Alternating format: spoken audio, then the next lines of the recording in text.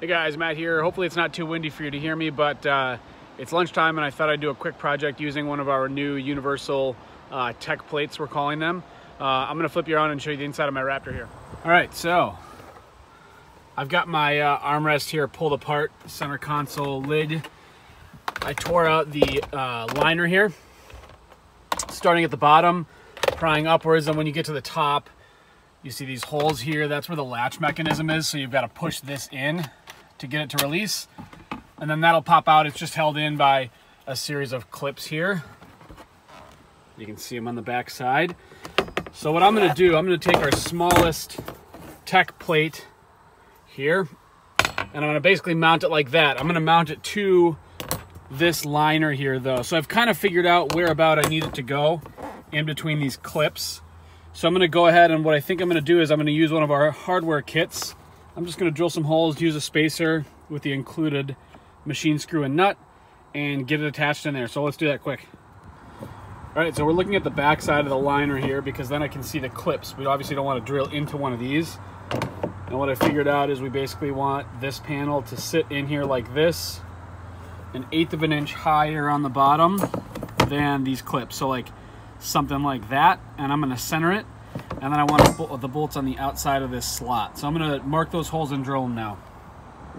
All right, so I'm going to use a 1/4 inch drill bit. I'm going to drill from the back side of the panel here, which I've got marked. You can see that dot.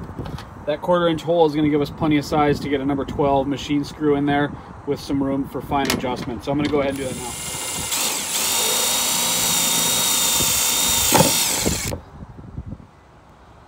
With these holes drilled, I'm going to use some of our hardware here to mount the panel so that I can drill the other holes. This is all stuff that's a part of our tech plate hardware kit. That comes with 6 of everything. We're just going to use 4 of these longer spacers, 4 of the washers, 4 of the countersunk number 12s, along with the nuts and washers. We may have to trim these off with a little cutoff wheel or a Dremel to get it to fit back into the lid, but we'll see. So I'm going to go bolt that up now. All right, so I flipped it over. I got my 2 holes here. I'm going to set this panel in place. I'm going to mark hole locations up in these upper corners and drill those. So this is bolted in there now loosely. You can see I've still got the ability to move it around a little bit. It clears these pen holders nicely with these larger 5/8 inch spacers. So I'm going to get it nice and straight. I'm going to tighten down the hardware, and then depending on what's sticking out of the back side of the nut here, we may need to zip them off with a rotary tool, but we'll try and test fit it first. Hardware is tight, panel is super secure. I'm going to try and click this in there and see how it looks. So I meant to take a picture, but I literally just set this in place and it popped right in place.